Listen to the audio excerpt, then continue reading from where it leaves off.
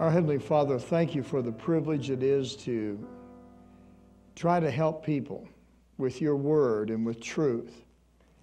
And as we look at this second session here on the subject of spiritual warfare, and it's all in the head, I pray this session is so important. It's so vitally important in a day and hour when on every hand we have men of God and deacons and Sunday school teachers and many of your children, teenagers, being caught up and destroyed in their minds by the images that they're taking in. I pray right now, Father, that you would speak to our hearts and equip us to fight the good fight as we deal with this subject of casting down imaginations. And we'll praise you for it. In Jesus' name we pray. Amen. And as we look at this subject tonight, the scriptures that we've been using in this session is 2 Corinthians chapter 10, verse 3 through 6. For though we walk in the flesh, we do not war after the flesh. For the weapons of our warfare are not carnal, but mighty through God, to the pulling down of strongholds, casting down imaginations, and every high thing that exalteth itself against the knowledge of God, and bringing into captivity every thought to the obedience of Christ, and having a readiness to revenge all disobedience when your obedience is fulfilled. The last session we talked about casting down or pulling down strongholds. We identified that a stronghold is a lie that a person believes is true. And Satan lies to us about what? Remember what I said? He'll lie to you about God. He'll lie to you about others. He'll lie to you about yourself. And he attacks you in your mind. And he'll attack you because he knows if your thinking's wrong, and what goes on in your mind will affect your emotions. And what goes on in your emotions will determine how you act. This session, as we take it further, is dealing with the subject of casting down imaginations. As we deal with this subject here, let's look at the definition of imaginations. Imaginations come from an inventory of images that are stored up in the mind. As a man thinketh in his heart, so is he. And these images in his heart, in his mind, have entered his mind through the eye gate, can create fantasies and a false reality. There are a lot of people that allow images to come in their mind, and they don't deal with those images properly, and therefore it creates fantasies and a false reality. And we want to deal with those imaginations. God knew that you and I would be in a world that has images. And these images, if not dealt with properly, will literally destroy us. Images from where? Images through magazines. We can see images on the front of magazines. I often warn people, as we live in a day of printed materials and images, and as we're going out that Walmart checkout line right there, and we see those images in those magazines, it's so important and vitally important that you and I learn that we're not to put our eyes on those images. I fly nearly 100,000 miles a year on airplanes. I go through airports, and I see magazines and things. I've had to learn that those images can literally destroy me, and I've got to learn not to allow my eyes to go to those images. Through magazines and through memories, images from our memories. The Bible says these images need to be cast down. Images through pornography, either pornography through the internet, which is access of internet everywhere, and internet pornography is relevant. Pornography in movies, images, images through movies, images through videos that we might watch, or images through billboards that we see on the highway. And most of us don't realize that many of these images are that we allow to come in through the eye gate. And they're improper images, and when we don't deal with them and take care of them, those images will destroy our mind and affect our emotions. And then images through video games. We're living in a world that when I was had my son growing up, video games came out. You would recognize this video game that him and I used to play. It would here's the sound, and the way it was, it would go waka waka waka waka waka waka. And then go bloop, bloop, bloop, bloop, bloop. And you recognize that as Pac-Man or Miss Pac-Man. We used to play that all the time. And it was interesting enough, when we played that, I wasn't very good at it, and therefore it never interested me too much. But when we would play that for hours, an hour or so, and then we would go to bed at night, you know what I saw in my mind? I saw those images of that Pac-Man in my mind when I closed my eyes. And can you imagine what goes on in the minds of young people today when they have video games that kill people, that shoot people, that can fight people, can shoot dogs? There's blood, there's murder, there's even sensual activity now in video games. And those images are destroying the minds of young people. And those images from movies and all of those, that internet pornography, it destroys the minds of God's people. And we're living in a day where in the church of the living God, we have people that are struggling with their minds over images as they have allowed these images to come through the eye gate, and they're stored up in the mind now. And notice on the screen it talks about creating a private world. There are a lot of people creating a private world in their own mind through video games.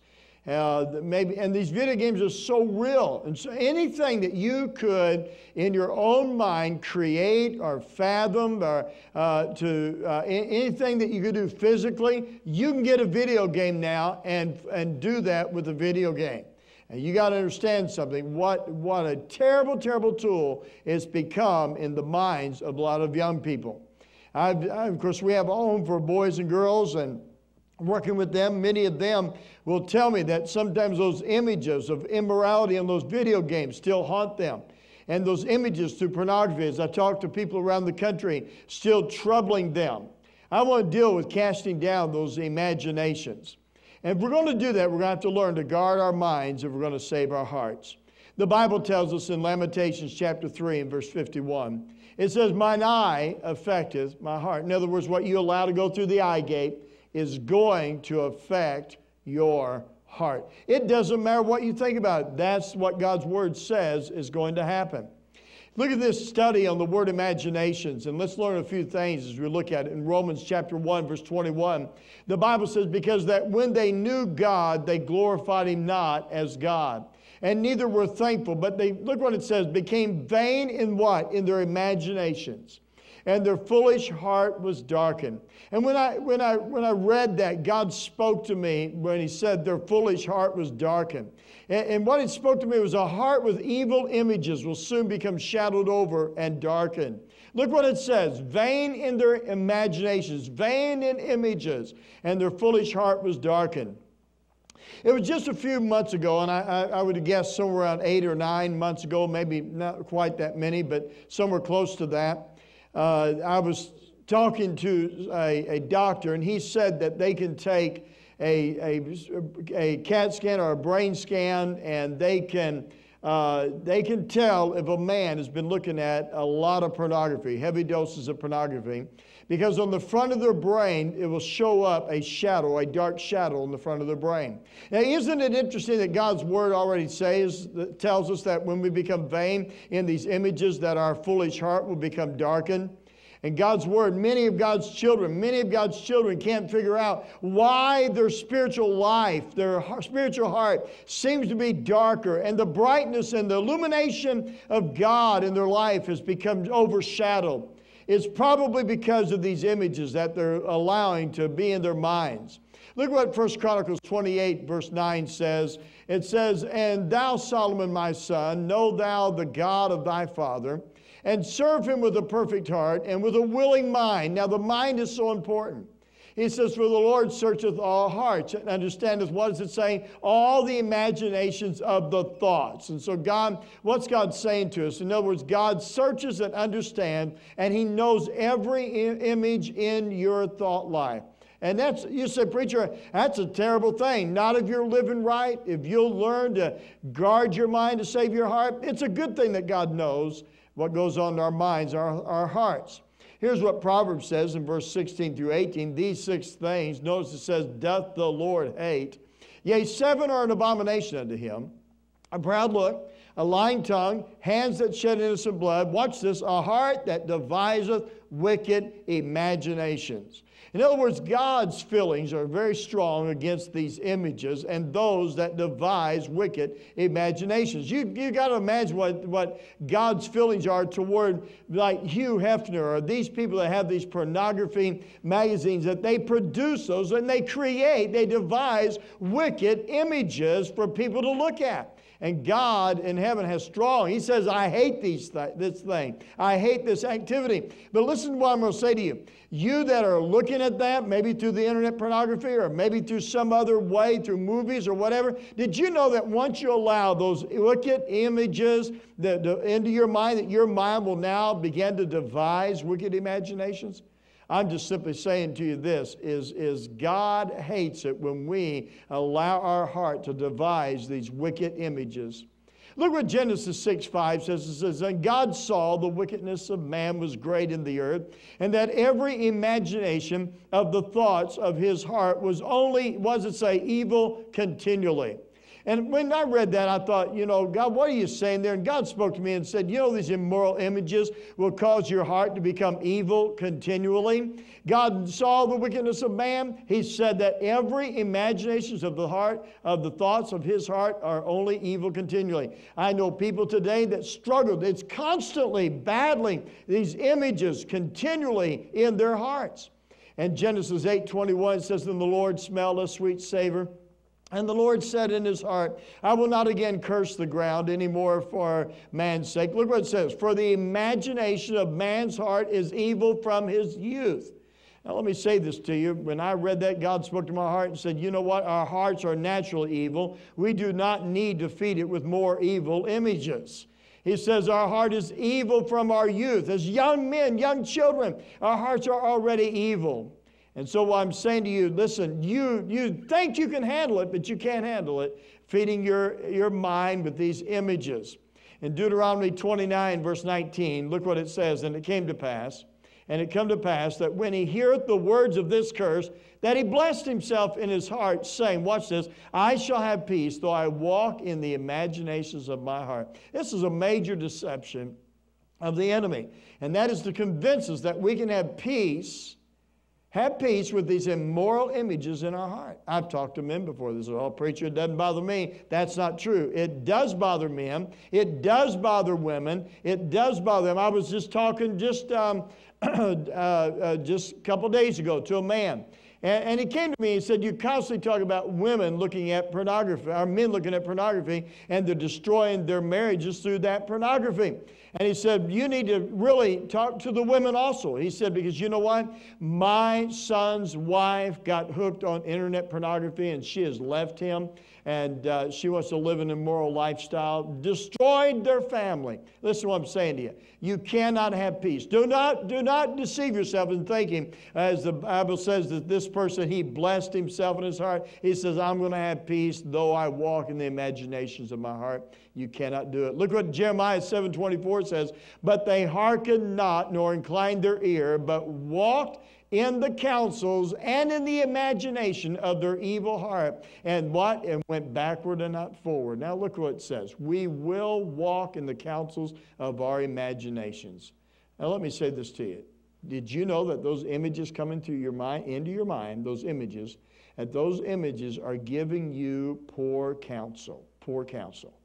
And the Bible says in those scriptures, right, that but walked in the counsels and in the imagination of their evil heart. And then it says there that they went backward, not forward. In other words, these immoral images will hinder us from moving forward spiritually, causing us to backslide to where we cannot move forward, even if we want to. I know people today, I'm talking about in independent, fundamental Baptist churches, soul winners. They sing in the choir. They teach Sunday school classes. They sing special music. They're maybe deacons, whatever. Here's what I'm saying to you. In their heart of hearts, they really, really, really want to go forward with God, but they cannot seem to figure out why they can't go forward with the Lord. And they keep finding themselves going backwards instead of forward. Could it be that they've allowed a lot of images into their hearts and they're not willing to deal with those? Look what Jeremiah 16:12 says.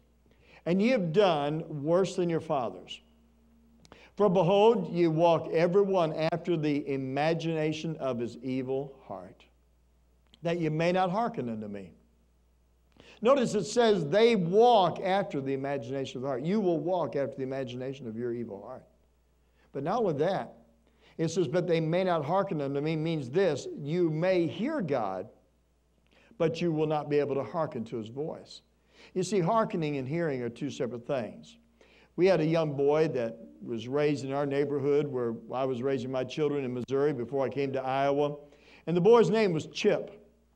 I don't know if it was his real name or his nickname, but they called him Chip.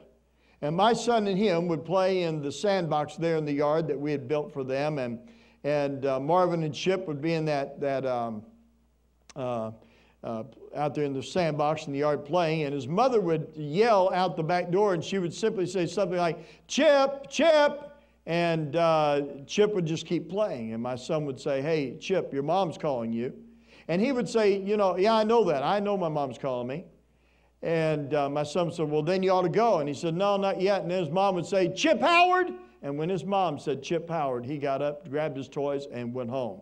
Because his mom had conditioned him that, you know what, Chip is not enough. It's Chip Howard, and when you say Chip Howard, you're in trouble. You know what he was doing? He could hear his mom, but he was not hearkening to his mother. And you know what happens to a lot of God's people? They'll come up to the preacher and say, "Great message. Boy, that's good. This is what I got out of the Word of God." But you know what they can't do? They can't hearken to the voice of God anymore. They might even come forward in an invitation. And they might bow down and say, "God, I'm going to do this." But they can't seem to hearken and do it anymore. They're defeated because of the evil imaginations of their heart. Look what Jeremiah 18:12 says. "And they said, there's no hope. But we will walk after our own devices, and we will everyone do the imagination of his evil heart." In other words, did you know what that's telling you? That's telling you that the images of a man's heart will dictate his actions. Look what it says.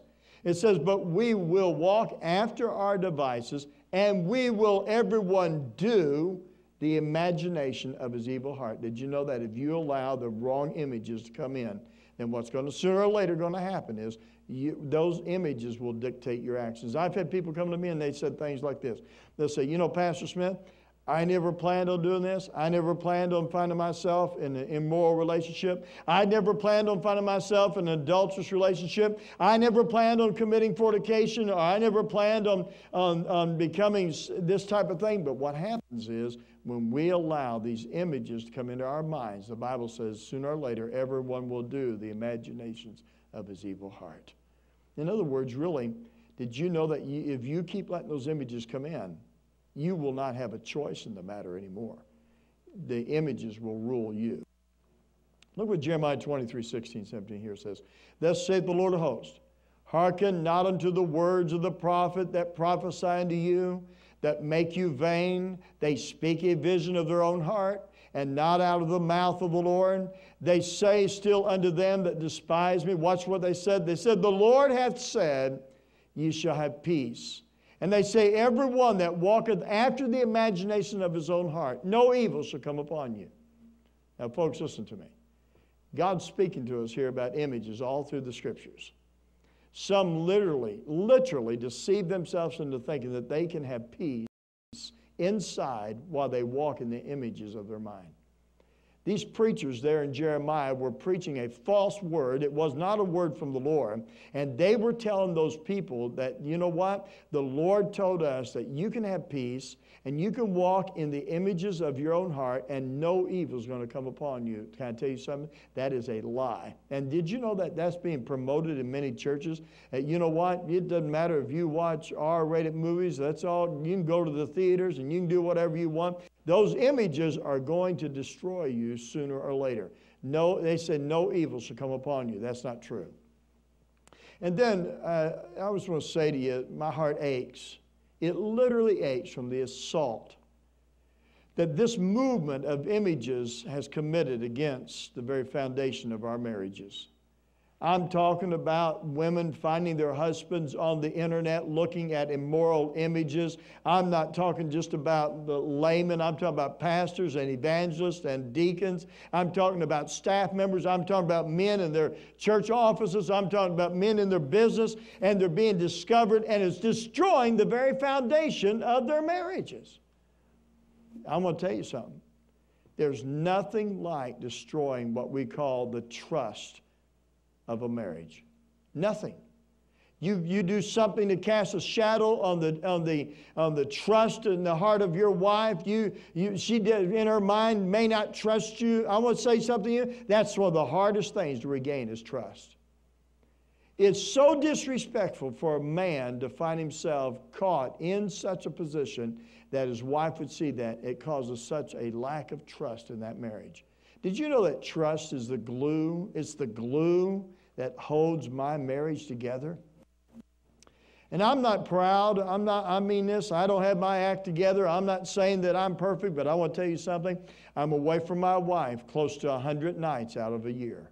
And I get on an airplane, I fly somewhere, she's not with me. I go through airports, I'm in motel rooms, and I'm out and I'm about, and I'm in different states and even other countries preaching and speaking, and she's not able to be with me. Can I tell you something? That the thing that keeps our marriage right is she has a trust in me and I have a trust in her. But I guarantee you this, let her discover that I've been on the internet pornography, or let her discover that I'm looking at some way, some type of pornography, it'll destroy the trust in our marriage. Satan has come to kill and to steal and to destroy, and he'll use imaginations to destroy your marriage. Our churches are being embarrassed by the satanic attack.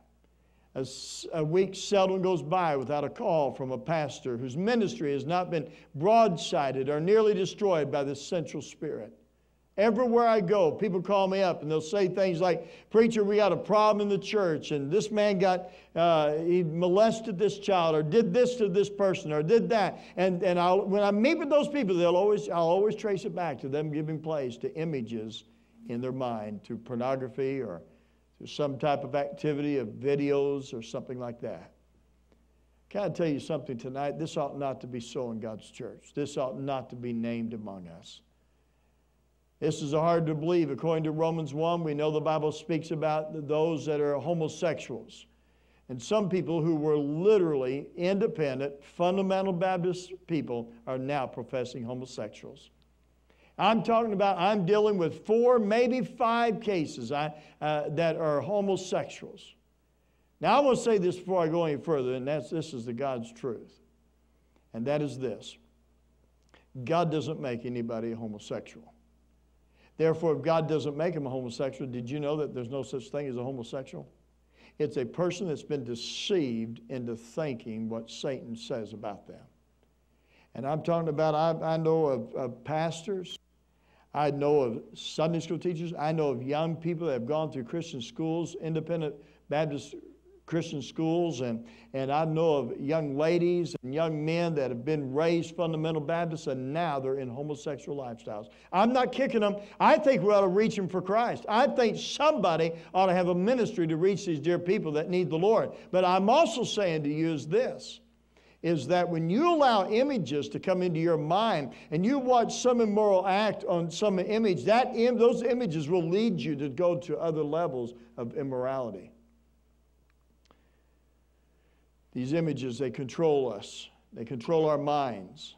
Remember, as we've been quoting that verse, as a man thinketh in his heart, so is he. And when we do this activity of immorality with our minds, with images, the pure lordship of Jesus Christ is assaulted through the defeated minds of God's children.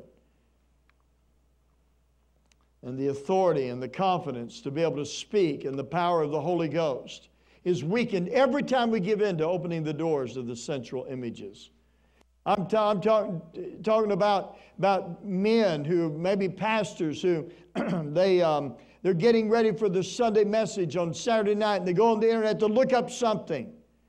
And they find themselves finding a pop-up here, and they follow that, trace that down to some immorality. Can I tell you that man, when he stands in his pulpit that Sunday morning after seeing that on Saturday night, has lost a great deal of authority and confidence to be able to speak in the power of the Holy Ghost? And you might say, I don't have any respect for a pastor that would do something like that. How many Sunday school teachers do it? How many bus workers do it? How many people stay up late watching something on HBO and they let some images in their mind? Did you know the Holy Ghost of God will anoint a life to do that? If you allow those practice, sooner or later, you'll lose the authority and confidence to speak Let me say this to you also. For the fathers or the mothers that involve themselves in this type of activity, you will lose the authority and confidence to lead your children spiritually. You said, well, my son doesn't know I'm even doing that. Can I tell you something? Have you ever noticed that when you're involved in that, your children won't listen to you? It's because authority comes from God. It's a spiritual thing that God gives a dad, and God gives a pastor, God gives a mother. And when you're not living right, your children cannot hear that authority, that God-given authority through you. And you lose that confidence to be able to lead them spiritually. And then, my friend, our children are wondering why mom and dad are fighting over the internet. They can't figure out why there's so much turmoil in their home. Mom's saying, why do you look at that? And they're trying to figure out why they're arguing about that. They've seen daddy on the internet, and they picked up on the images that their parents are watching on television. Let me say this to you, and listen carefully. I believe with all my heart that whatever you allow yourself to watch, then it ought to be able to be something that your children could watch. In other words, if a 12-year-old cannot watch it, a 52-year-old shouldn't be able to watch it. There's no such thing as adult movies or adult entertainment. It's just ungodly. And we need many people lie to themselves. I'm saying lie to the Holy Ghost in their heart because they want to see these images. They become addicted to them. And I'm here to fight that as much as I can. I want you to wake up to some facts. Listen carefully. Every day, 5,000 new porno pop-ups are put on the internet. That's every day in the world, 5,000 new porno pop-ups. You said, what does that mean? That means 35,000 per week are put on the internet every week. Porno pop-ups. You know, that brings 1.8 million per year. Almost 2 million porno pop-ups are put on the internet every year. And after many years, two or more decades of this going on, you can see how many millions of internet pop-ups, porno pop-ups are put on there. And there's more staggering than that is there are 420 million porno web pages now on the internet. Now, I'm not talking about pop-ups. I'm talking about porno web pages. So what does that mean? That means we now have at least one porno web page per American. That means if everybody in America would want to have their own assigned porno web page, every child, every adult could have their own porno web page. I want you to think about that tonight. 1 out of every 5 children whom have access to the internet will be sexually solicited by someone they do not know by the time that they are 8 years old. Do you understand what that means? That means 20 out of 100 children, by the time they are 8 years old, someone will invite them to have sex with them through the internet, and they may not even know that person. And then this is staggering. 5 out of 10 men in the church pews are viewing pornography on a consistent basis. Let me say this to you. By the time a pastor gets up to his pulpit from Sunday to Sunday, if a man only comes once in a while, once on Sunday morning, do you realize, Pastor, your job is bigger and it's almost impossible to affect that man because he's a man in your church. If it's true. Now, someone said to me, do you really think fundamental Baptists are 5 out of 10 are looking? Let me tell you something. We need to get our head out of the sand and realize our movement has problems just like everybody else's movement has problems. 6 out of 10 pastors, missionaries and evangelists that we counsel at Harvest Baptist Counseling Center seek for deliverance from the internet pornography. 6 out of 10. Someone calls me up and says, look, I'm a pastor. I need some help. I can almost guarantee you 6 out of 10 are men that are missionaries coming because they've got issues with the internet pornography. I don't know what that means to you, but it's staggering to me. When I think about the average age of first internet exposure to pornography is 11 years old in America. 11 years old. Can I tell you something? When I was 11 years old, I didn't know what pornography was. And there was no access to pornography for me. 90% of 9 to 16-year-olds have viewed online pornography. Now, think about this. Think about this. We got a great youth group at our church here. We got an incredible group. They love the Lord. They're excited. They're having fun. They're serving the Lord. 90% of 9 to 16-year-olds have viewed online pornography.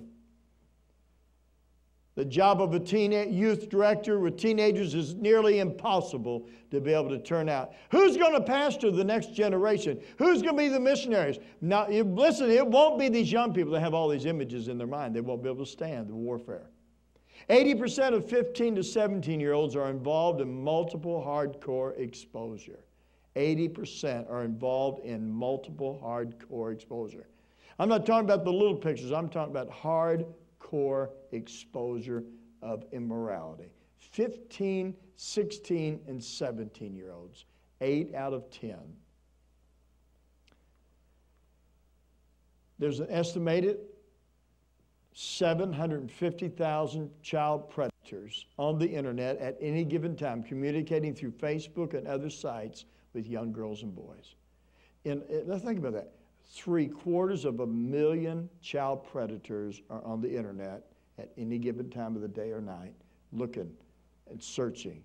And these little boys and girls have access to the internet in their homes and at school.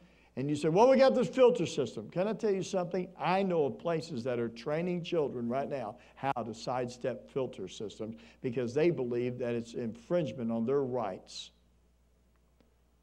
Every day, 200 new child pornography pictures are put on the internet. Every day. 200 little boys and girls who have no say-so in it, their picture of them with no clothes on are put on the internet every day. That's 73,000 of them per year. That's staggering to me. I don't know what it does to you. Now, let me raise an illustration to you here. Let's say that I was in your church. I'm preaching a meeting there, and I carry a lot of books and CDs and training materials with me when I preach. And let's say I got up and I had a book about a foot thick. And that book about a foot thick, I said, I'm selling this book back here on my table. And back here on that table, you can get this book, and it's a book that you subscribe to, and every day in the mail, you're going to get more information to put inside that book. You open it, clip it open, you put your inserts, and you're going to get all the information you need about mechanics, about electronics, about computers, about travel, about any subject. You can get commentaries, Bible studies. You can get anything you want on in this book, and we're going to update it every day. You're going to get updates to it, and you can sell stuff and you can buy stuff through this, and it's an incredible book. For $49 a month, you can have that book in your house. But let's say this, that I'm trying to sell that, and you're thinking, well, that's a good deal. But I said to you, I'm selling this in your church. But I got to be honest with you, inside of that book, right smack in the middle of it, you open it up, there's immoral images. There's a picture of an immoral image of some lady. You know what every pastor should do? If I were trying to sell that in their church, they ought to get up and say, you can't sell that in my church, and they ought to kick me out of the church. But you know what? Wait a second. What about the internet in most pastors' offices and youth directors' offices that are having 420 million porno web pages available and millions of porno pop-ups? I think what we've done is we've bought into the lie, and Satan sold us on it, thinking that we're going to build our churches on web pages, and we're going to build our churches by marketing our churches. Can I tell you something? The New Testament church never had a web page, and they didn't have the internet. And can I give you something to think about? They did a pretty good job building churches. What we need to do is just get back to doing what the Bible says, the Bible methods, and that is preaching the Word of God in the fullness of the Holy Spirit through prayer and fasting and going out in the highways and hedges and telling people about Christ. And that'll build churches. Got a picture here. This is really an outdated picture. I've got 6 grandkids. These are 4 of them. And, I thank the world of my grandkids. I'm amazed how this is so outdated. Time just flown by. But this activity of immoral images will destroy the minds of our future generations. And they will be defiled by the evil powers. And let me say this to you. I don't want these grandkids to be defiled by the evil powers of immoral images. I don't want my grandkids to ever grow up and think about Pawpaw having some type of perverted mind. I don't want them to ever hear grandma or their mother or their dad saying, Papa got caught looking at something bad on the internet. These kids mean too much to me for that. I believe that these kids, Sarah Michelle there on the left, and Desiree, Andrea and Ethan. Sarah Michelle, she's a wire. And the other day she walked in my office, and I always have this candy in there, and all the kids in the church come to my office after church for candy, and they got free reign to do that. And Sarah Michelle came in there. It wasn't after church because my grandkids have access to my office pretty much all the time. She came in, and she said, Papa, I'm standing by my door. She said, Papa, can I have some of that candy? I said, sure you can. And she said, Papa, I really love you. And I thought, wow, that's neat. Go get your candy. She got the candy. When she came back by me, going out the door, she hit me and said, I was just kidding, and walked out the door. She's just kind of one of them kids. You never know what she's going to say. But every Sunday she crawls up in my lap, and she lets me love on her. And then Desiree, she's our drama queen. She's an incredible kid. And the other night in church, you could hear her singing Blessed Assurance, Jesus is mine. Over her grandma sitting there, and people around her were looking at her. She didn't even know it. And then Andrea, she's one of the quiet kids. She's the oldest grandchild that I have. She's now 8 years old. She wasn't 8 in that picture, but she's 8 years old now, and she's just an incredible kid. She's quiet. She thinks through things. Ethan, he's in his own world. He may be from outer space. We're not sure. But what I'm saying to you is this. Each one of these kids, I think they deserve a holy grandpa, don't you? Don't you think your kids deserve a holy grandpa? Don't you think that we owe our children and our grandchildren a pure-minded dad, a pure-minded mom, a pure-minded grandpa, pure-minded grandma? This is Andrea. There are times when she'll spend the night with us on Thursday night. I'll travel on Monday, Tuesday, and Wednesday, come home. Our midweek service is on Thursday night. And she'll come to my house. And she's standing here right outside my office. And I asked her, how much do you love me? And she opened up her arms and said, I love you that much, Papa. And sometimes she'll come to our house on Thursday night. And on Friday morning, she'll get up and she'll come down and read her Bible with me. What's my point? Do I really want this little girl to ever wonder about what kind of guy I am? I don't think so. Let me give you another picture here.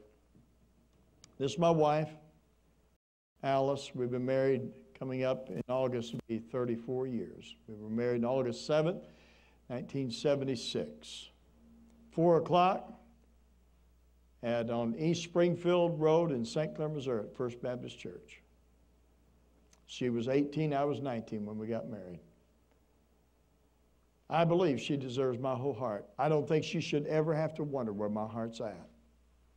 What I'm saying in this session is this. These images, you look in that scripture in 2 Corinthians chapter 10, verse 3 through 6, we see, the Bible says, the weapons of our warfare are not carnal, but they're mighty through God to the pulling down of strongholds, casting down imaginations.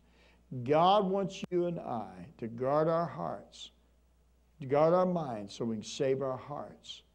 And the images that you have allowed in your mind through the years, number one, let me say to you, first of all, eliminate any and all access to images that you have in your life. If you're looking at stuff on the internet, I'm saying get rid of the internet if you're looking at it. I'm saying to you that we don't have to have all that stuff to survive. But number two, let me say this, the images that are already in your mind, what are you going to do with those images? Let me challenge you this way. Get alone with God. Get alone with God and bow your head with God. And maybe right there as I'm talking to you right now, as I lead people sometimes in my office, I'll just have them bow their head. And I'll tell them, they'll admit, they'll weep sometimes over the images in their mind. I've had men just hit their head with their hands and say, I'm tormented with these images. And what we do is we pray. We ask God to take His precious blood and begin to scrub every crack and corner of their minds. And we cast down those images. in prayer. In the name and the authority of Jesus Christ, we ask God to cleanse their minds.